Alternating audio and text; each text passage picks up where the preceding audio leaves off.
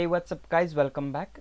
In this video we are going to see how to implement stack data structure using Python. Before we start, I just wanted to let you know that I have a 3-in-1 Python course on Udemy which has 3 sections in it. In the first section we will solve many different kinds of pattern programs, and in the second section we will solve different kinds of example programs, that is most frequently asked interview questions on list, dictionaries, etc. And in the third section we will implement some of the data structures and algorithms using Python. If you wish to enroll in this course, I will give the link in the description as well as in the comment section, and please note that the price will vary from time to time and from country to country. Alright, so with that being said, let's start off with today's video. So we are going to implement stack data structure using Python. So stack is a user defined data structure which works on a LIFO principle. LIFO is last in first out, meaning, for example, let us take an example. So let us consider this as a stack. So if I want to add a number, if I want to push a number, then that number will come and sit here. And if I want to push another number, so this is push,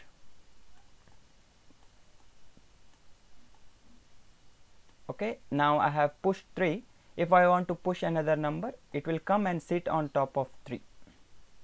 I have pushed 4. Now if I want to push another number, it will come and sit on top of 4, okay, that is 5. Now if I want to push another, it will come and sit on top of 6. Now if I want to pop a number, the first number which is going to come out is 6. So pop, if I want to pop, the first number which is going to come out is 6. So 6 will come out. And after this, if I want to pop, the second number which is going to come out is 5. So basically that is last in first out. 6 was last, it has been come out as first item. So that's basically last in first out. Now if I want to pop, now 4 will come out of the stack. Now if I want to pop again, 3 will come out of the stack. Now stack is empty. And we are going to use Python's list as a stack. So we will consider the left side as bottom and right side as top. Okay, so here I am in Jupyter Notebook. We are going to use Python's class, and it is going to have isEmpty method, push item method, pop item method, peek item method, and length or size method, and display method. Alright, so let us start. So first things first, I am going to initialize a class called stack, and this class is going to have a init method. So this init method is basically a constructor method in Python, and first method first parameter is self, so by default. And now I will initialize self.myStack equals empty list, and after this we will implement isEmpty method. So def isEmpty, so it is not going to take any other parameter apart from self. It will just return true or false, whether based on whether the stack is empty or not. So if the stack is empty, it is going to return true. If the stack is not empty, it is going to return false. So self.myStack is equal to empty. If this condition is true, then it will return true. If this condition is false, it will return false. So what I mean by that is, I will initialize a list called A, and it is going to have 3 items in it. If I call A is equal to empty, then it is going to return false, and if I do not equals empty, then it will be true. Okay, so this is what it is going to happen here when it has elements in it. Now after that, I will implement push item method. So def push underscore item, and it is going to accept another parameter called value apart from self. Now push, so we will take this self.myStack dot append that value. Alright, so this is basically adding an element or value on at the end. So it is going to add the element append in the end. So this list has some elements in it. Now if I want to add another number, it is going to add another number here. So after 9, it is going to add 10 over here now. Okay,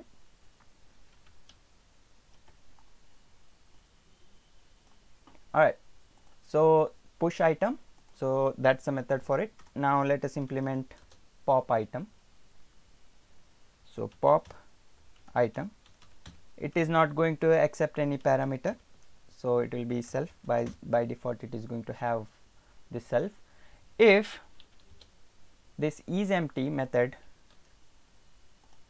self dot is empty method is true, then we will simply, should be okay. And now if this condition turns out to be true, then we will simply print stack is empty. Right, else we will simply pop the item from that list. So self dot my stack dot pop. Okay, we will return this. So this is the pop item method. Now the next method is peek.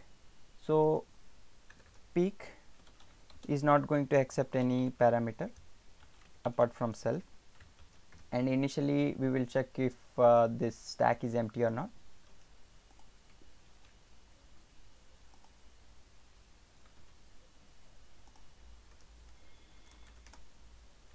Okay, and after this we will just return the element which is present at the top. So self dot my stack -1 is negative indexing, so it will return the element which is present here. So Python also supports negative indexing. So positive indexing always starts from 0, 1, 2, 3, 4, 5 and 6, and negative indexing starts from -1. So -1, -2, -3, likewise it is going to continue. Alright, so it is just this peek method will just return the element which is present at the top, and after peek we are going to implement the length or size. So we will call it size.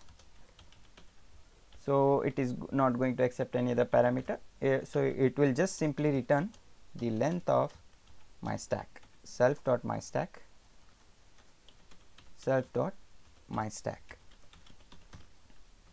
And after this we will have one more method, that is display. So def display, so not going to accept any other parameter. It will just simply print the my stack, self dot my stack. Alright, so we are basically done with all the methods. Now let us initialize a variable to stack class. So s equals stack.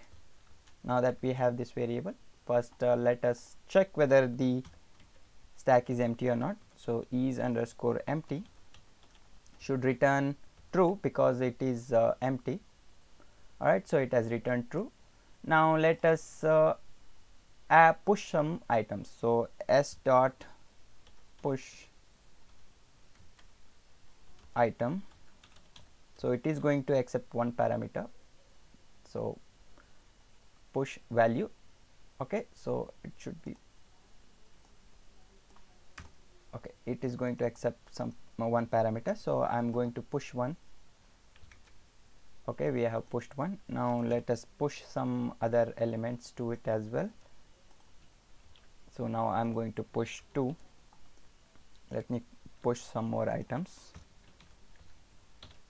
Now I am going to push 2, 3 and 5. Okay, now if I ask for peek, then it should return 5. So s dot peek, it should return 5 because that's the element which is present out at the top. So if I call s dot display, you can see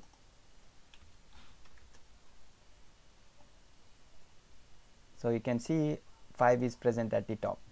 Now if I want to pop, it should remove the 5. So 5. Now if I call display again, 5 will be gone. So here we can see 1, 2, 3. And now let us check size method.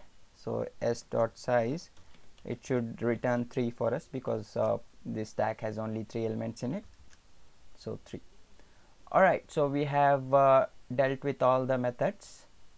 So this is how you implement stack data structure using Python,